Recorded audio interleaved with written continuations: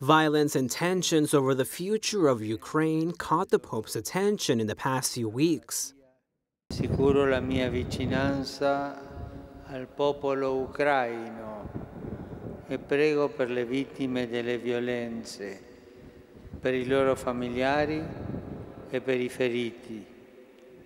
Invito tutte le parti a cessare ogni azione violenta e a cercare la concordia e la pace nel Paese.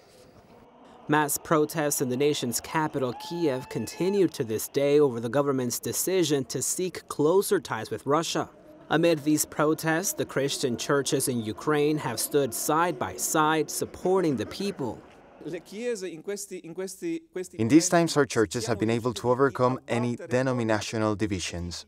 Sviatoslav Shevchuk leads the Ukrainian Greek-Catholic Church, along with its Orthodox counterparts, the Roman Rite Church, and several Protestant denominations. They're part of the Council of Churches. It allows the various churches to speak with one voice, and it's clear where they stand. We had emergency meetings and had asked openly and publicly to speak with the president and the opposition as mediators of peace.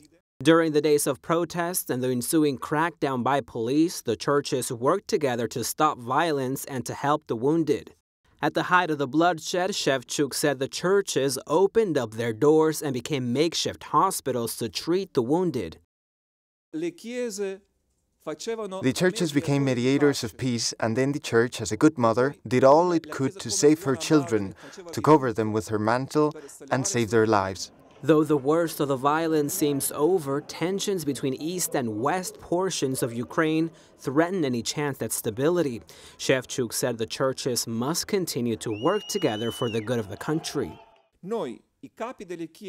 As the leaders of the churches, we will do everything to fight this sin of division. We will do everything not to speak out in favor or against Russia or in favor or against the West.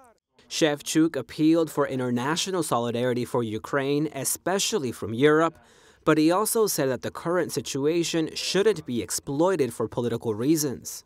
The major archbishop said Pope Francis is aware of the ongoing situation, but in March he will return to Rome to meet privately with the Pope to give him more details about the Church's role as mediators of peace.